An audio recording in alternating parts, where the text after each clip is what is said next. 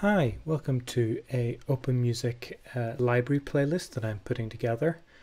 This video playlist is going to just go through various libraries, looking at the functions and providing a little information about what they do and how to use them. If you get any questions about the content, please feel free to write into the Facebook group or in the comments below. Either myself or someone will get back to you and let you know, come back to you with an answer.